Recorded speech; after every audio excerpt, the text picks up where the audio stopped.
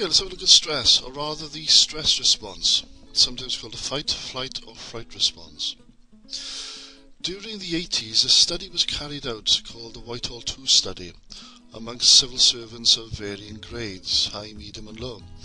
And it was found that the lower grade showed the highest percentage of coronary heart disease than the other grades, and this was due to stress.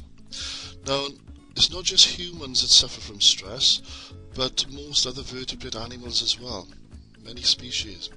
And in many species, subordinate animals are more stressed than dominant ones. The stress response is initiated by our senses, which our brain sees as a threat on homeostasis and instructs the body to take appropriate action. So what does that mean? It means that perhaps we're sitting at rest and all of a sudden somebody shouts at us or frightens us or just challenges us for some reason or other, and our brain sees that as a threat from our normal sense of well-being, our homeostasis, which is us at rest. We are breathing normally, perspiring normally, our pulse rate is normal. But all of a sudden, somebody shouts, somebody frightens us, challenges us, and that kicks in the stress response. And so the brain then takes appropriate action. The appropriate action is the release of hormones into the bloodstream. The stress response involves the release of adrenaline, noradrenaline and cortisol into the bloodstream. The hormones are synthesized, they're made and released from the adrenal glands, which are on top of the kidneys. During short-term stress, only adrenaline and noradrenaline are released, which increase the heart rate, increase blood pressure, increase breathing rate, increase blood glucose levels, and increase your metabolic rate. We normally, if we're at rest, our basal metabolic rate is at rest. Again, we're not breathing quickly, we're not perspiring, we're just at rest. But when the metabolic rate is increasing, we tend to tick over a bit more quickly. It decreases the digestive activity, decreases excretory activity, and decreases the reproductive activity. During long-term stress, apart from adrenaline and noradrenaline, two other hormones are released, and these are cortisol and aldosterone. Now, these almost have a double whammy effect, as well as the adrenaline and noradrenaline. First of all, aldosterone increases the salt and water retention, increases the blood volume, which increases the blood pressure. Cortisol increases blood glucose levels, increases catabolism of fat and protein, decreases inflammatory response and decreases immune response. Now, what cortisol is doing is trying to increase the blood glucose levels even further for energy. I'll explain about that in a minute. Now, one of the things it does is to break down, as catabolizes, or catabolism, of fat and protein, turning the fat and protein into further glucose. But in doing so, particles of fat and protein start to flow around the bloodstream. They become dislodged, and these stick to arterial walls as atherosclerotic plaques and start to block up the arterial walls, causing coronary heart disease. Cortisol also decreases inflammatory response. Now, if we have an injury or a cut, the inflammatory response is our immune system kicking in straight away.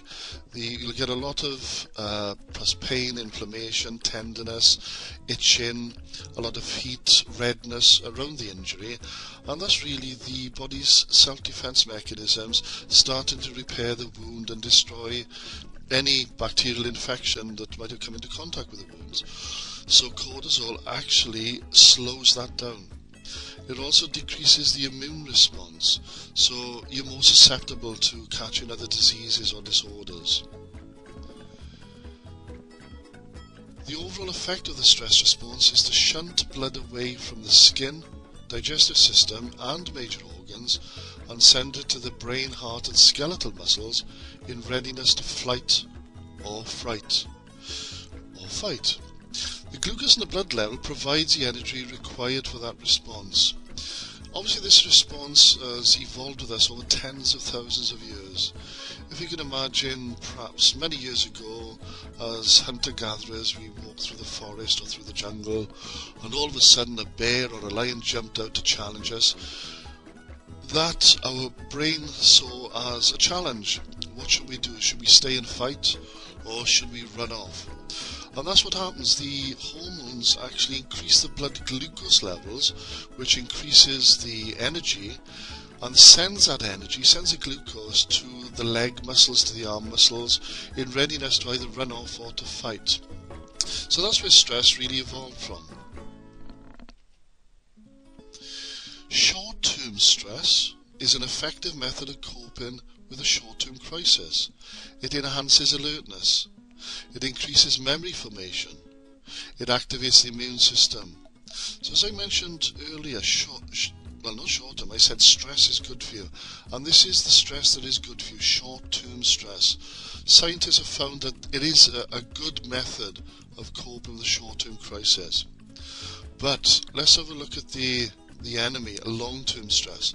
Long-term stress is not good for you. It must not be tolerated under any conditions. Long-term stress literally will kill you. It reduces the immune system functioning and increases your susceptibility to infectious diseases. Coronary heart disease can be caused by hastened formation of atherosclerotic plaques, as I mentioned, by the breakdown, the catabolism of fats and proteins, turning it into further glucose. Stomach ulcers are caused by the interaction of the physiological changes of stress and Helicobacter pylori, which are what we call commensal bacteria present in most people's stomachs. And they're quite harmless as they are, as where they stand. They are protected by the mucus in amongst the membranes of the stomach. But when we come down with long-term stress, these bacteria start to eat through the stomach wall and cause ulcers. Long-term stress also suppresses the reproductive function. There's a loss of memory function and subsequent weight loss. But it's not just that. Look at these behavioural symptoms. You find it hard to sleep. You have a change in eating habits, smoking or drinking more, avoiding friends and family, sexual problems. Physical symptoms include tiredness, indigestion and nausea, headaches, aching muscles, palpitations. Psychologically, you may be more indecisive, find it hard to concentrate, suffer loss of memory, perhaps have feelings of inadequacy, low self-esteem. You get irritable or angry more quickly, you feel anxious, you feel numb, you feel more hypersensitive, you feel drained or listless. So it does have serious consequences.